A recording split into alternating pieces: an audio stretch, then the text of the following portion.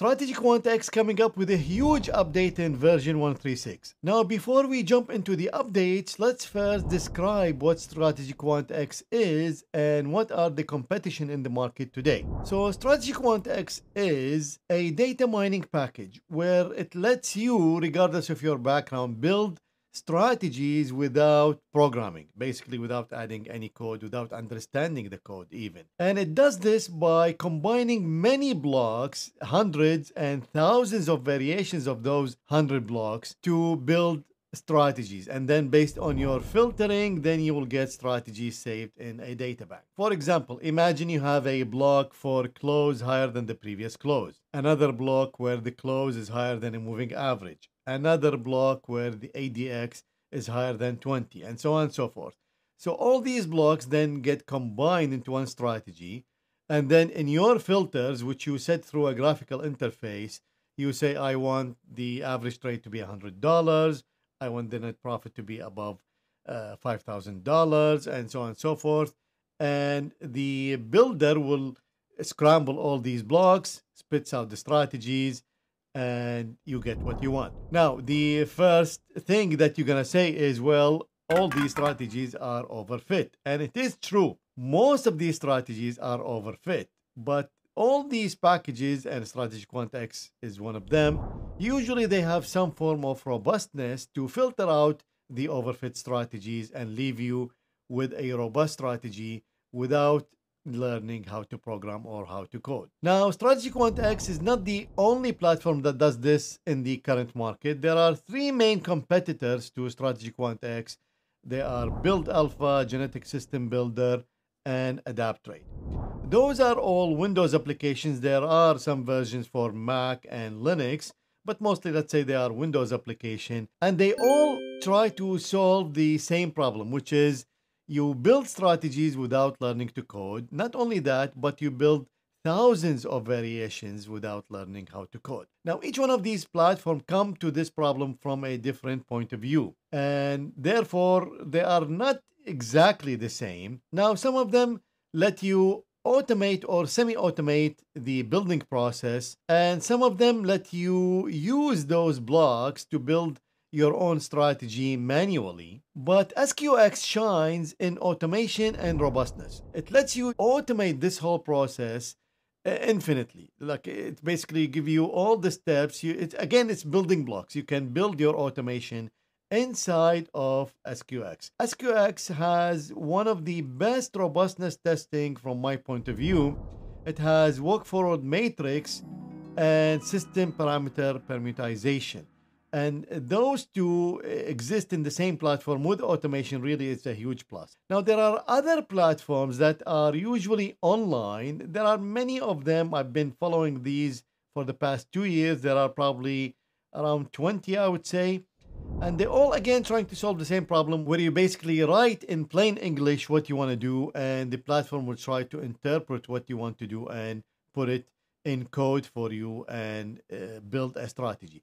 The problem with all the online platforms, the one that I've seen at least, and I've seen many, they are all missing a huge part, which is the automation part and the robustness testing. Of course, the automation, you can kind of skip it, but really robustness you cannot do without, because you don't know if your strategy going to perform in the future or if it is an overfit strategy and it's going to fail miserably in the future. Now, all these platforms that I mentioned, they usually export the code to the most common one, which is Easy Language that TradeStation uses, and Multicharts. Also, they export to MQL, which is MetaTrader 4 and 5. All of them export to plain English. Now, some of them export to Python, which is really also a good option if you know how to do programming in Python. Okay, so now that we know what StrategyQuant X is, what the landscape is,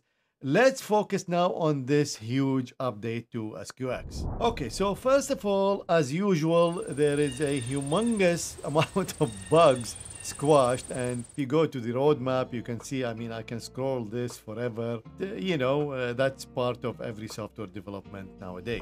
So now let's go to the update. On the right, this is version 135868. This is the latest stable version in 135.x. So on the left, this is version 136.1414. It's release candidate 3, but still, I mean, this is not the final version. From now, things will not change drastically. Mostly what's going to happen now in the release candidate 3 to the public version, you'll have just more bugs squashed. Now, although the starting page looks different, I can tell you that they're actually the same. It's just the different layout. And this goes for builder, it's the same. Pretester is the same. Optimizer is the same. So you can see they're all the same, except when we reach to data manager. Now it might look the same, but there is a single tab. Look at this. This is called stock groups. And if you click on it, now you have all these indexes that contain the stocks inside them. Now, of course, you can add your own group. For example, here I add index ETFs. I added 7, the one I like. But these are, let's say, very well-known groups. And you can see it shows the count of how many symbols inside them. So the first thing we're going to notice is we have 2 numbers, and this is extremely important. If you build strategies on portfolios, then most likely you've heard of survivorship bias. Basically, let's say you're testing a strategy on the whole index of the S&P 500 today. If you go back 20 years, well, you have the 500 instruments inside the index today. That doesn't show the instruments that went into the S&P 500 index and got out because they were bankrupt. Basically, the performance went down. So there are rules when to enter the S&P 500 and when to exit. So if their performance is down, they will exit. That's what makes actually the S&P 500 index goes up all the time. It's because it is a system actually based on picking up the best performing companies and adding them to the index and kicking out the worst performing instrument. Now, the 2 numbers here show the number of active stocks and the number of stocks that basically enter the index and exit it. And what this now lets you, it lets you test your strategy on the instruments that are out of the index today. And so then you'll have a complete picture of how your strategy behaved, let's say, 15 years ago. So to illustrate this, for example, Tesla entered the S&P 500 index last year, and a company with the symbol AIV exited the index. So for example, if you're testing a strategy on the S&P 500 in 2020, your strategy would have seen AIV symbol as part of the S&P 500 index, and Tesla was not in the index. But today, if you test the strategy, you will find Tesla since the beginning is inside the S&P 500 index, while you will not see AIV. So the survivorship bias index will have AIV and Tesla both the time they entered and the time they exited the index. So this is really good. So for example, you see here S&P 500 is 501 symbols today, but throughout its history, it had 1,241 symbols. Okay, so why do we have this now? Because obviously we can only test on one symbol, and that is the huge update to version 136 of StrategyQuant X, which is the new stock picker engine. This engine will work on groups of stocks. For example, the whole indexes like S&P 500, and you can build your strategy on this group of stocks and trade them as a portfolio. So now if we go back to builder and go to data, you will see in the engine, now we have 2 new additions. The Algo Wizard Cloud Stock Picker, the Algo Wizard Cloud Single Asset. Those 2 engines are the new engines that will trade stocks only for now, and they can trade a portfolio. Now you might say, well, why single asset? Because we already can build a single asset in all these engines. These strategies that you build in these 2 engines now can be traded online. And this is the Algo Wizard Online. So whatever strategy you will build in Stock Picker engine or single asset engine on stocks can be traded online, live or paper trading. Okay, so let's do it one step at a time. First, we have a new Algo Wizard to accommodate this new stock picker engine. this Algo wizard now, it looks like this. Basically, if you start new, so you can pick a single asset. This is the old style. So simple editor, full editor, single asset. And these are then two new additions. The stock picker strategy, which trades a portfolio. The single asset cloud strategy, which basically you can move it to the cloud to trade on your account live. So if we pick a stock picker strategy, you will get this. You will get long, short, and the position score. What this means is if we go to setting, now I can pick my symbol out of the group. Remember the groups we had before? So they will show up here, and you pick the group, you pick the data and time frame, and you have money management, and then you add your conditions just like normally you do in Algo Wizard. But then your strategy is built on all the symbols. Now, of course, you might be asking, well, I don't have capital to trade 500 symbols, even though I can do it right now. But of course, that's not what you are doing. What you are doing is applying the strategy on all the symbols in an index or in your own index, because you can build your own index, whatever number of stocks you want, and you can trade on that. But the idea is to apply your strategy to this index and then sort on some kind of criteria to pick the best symbols to trade. This could be 1, 2, 10, 20, 100, depending on the capital available to you and your strategy. Let's take, for example, the RSI2, which I mentioned many times on this channel. So before, I always showed you how you trade the RSI2 on the S&P 500. Now, the S&P 500 is a total of 500 stocks. I apply RSI2, let's say below 25, and now I look who is the lowest close of all these 500 stocks that pass the RSI 25. So I sort them, and then I have 10. I can pick whatever, let's say 10 here. And now I invest my capital equally on all these 10 stocks. So 10 stocks, let's say I have $10,000. I give each stock $1,000. And now I will trade this stock with $1,000 with this signal. And when it exits, I execute the code again. And now I will fill again the positions that is not filled. So I always have a maximum number of positions, which is in this case is 10. So here is an example. So this is the RSI 2 below 20 applied to the S&P 500 from 2017 to 2022 using the stock picker engine. And I have $10,000 and risking 20% on each position. This is not risking, this is basically giving 20% of capital to each position. We're exiting when the RSI above 65 or 5 bars or stop loss of 5%. And this is what we get. Now, don't look at this and say, okay, this is the Holy Grail. That's it. I'm jumping in. I'm making $1 million. And there are a couple of mistakes that I already know here. Now, remember, this is not the final version. But for example, there is no limitation on the position size. So you see here, the position is a percentage. But you know, stocks, if you go back enough time, they have splits.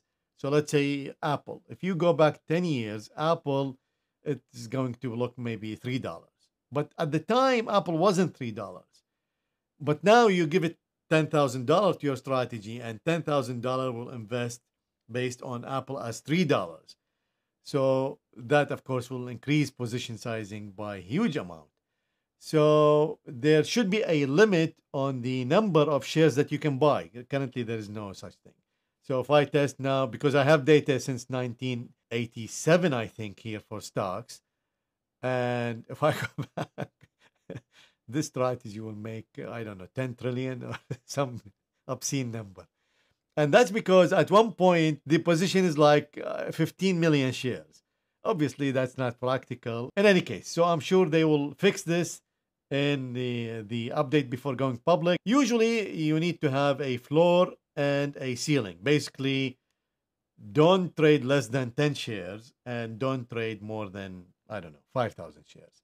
This is very practical, and doesn't matter how much money you have, then you're always limited by the size. Also, the size can be limited to the volume.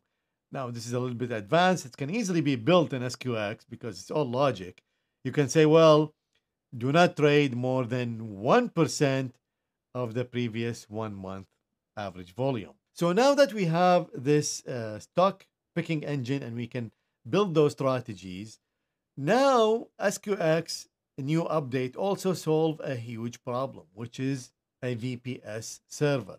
Usually, if you want to trade online, basically not your computer at home where you do games and do your WordPress, Excel, whatever you want to do on your own computer, or maybe you switch it off, you usually have a VPS somewhere and you put your trading platform on it.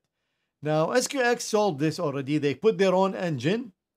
They connected to Alpaca, which provides stock trading through their API. And now you can connect your broker account through Alpaca to this engine. So this is how it looks like. You see here I have connected accounts and I have here Alpaca paper connected.